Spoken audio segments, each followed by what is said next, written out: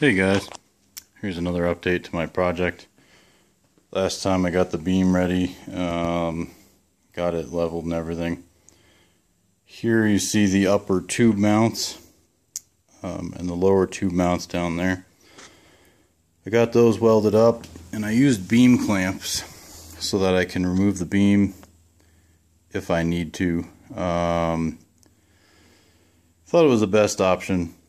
They're pretty large and kind of get in the way. This one down here is real close to the steering arm here. There's a light. So I had to make sure that the beam clamp was far enough that way to clear the pitman arm and whatnot. So that's that. Here's a little bit more about how the welder works.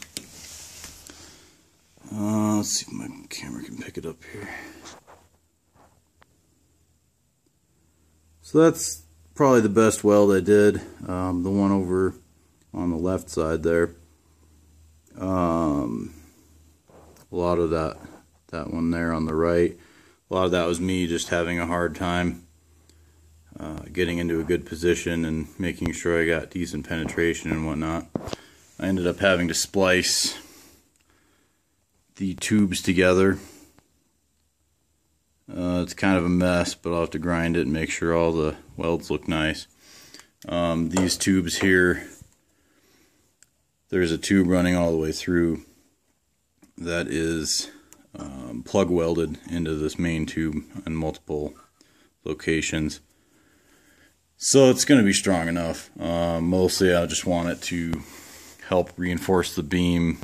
If I hit a bump or something and the beam were to kick back, it'll help protect the beam and also help the frame head from bending and whatnot.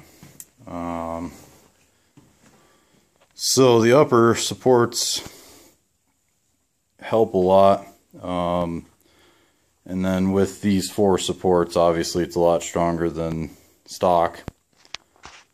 My plan here is to remove this tube and eventually this tube.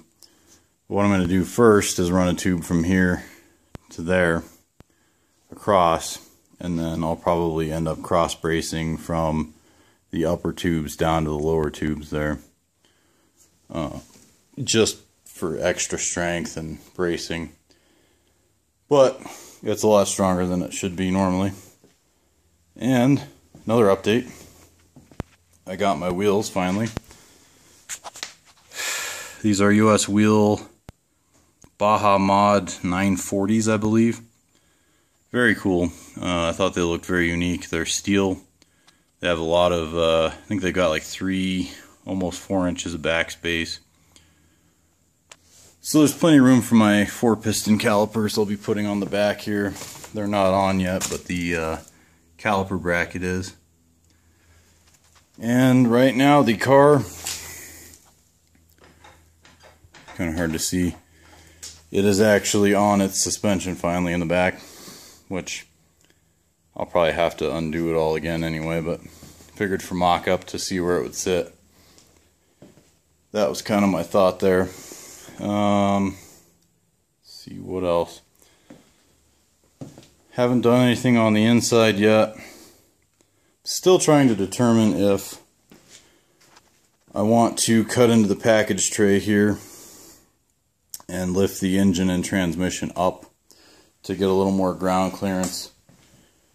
Right now I've got a furniture dolly ratchet strap to the engine for ease of getting it in and out. So I think it's got about 6-inch, 6.5 maybe of ground clearance to that header pipe right here to the ground. Might be enough, might not. I'd like it to sit higher, but also the front end right now is pretty tall. You can see there. So the front's going to come down a little bit more, and I may do drop spindles in the front. So it'll probably sit a little higher in the back once that's done, but that's the basic idea anyway. So stay tuned. If if you like my videos, go ahead and subscribe. Like the video if you like it. I should have a lot more coming. I'll be putting the turbo back together, which I may film the process of that. I sent the shaft and the wheels out to get balanced, so hopefully I get those back soon.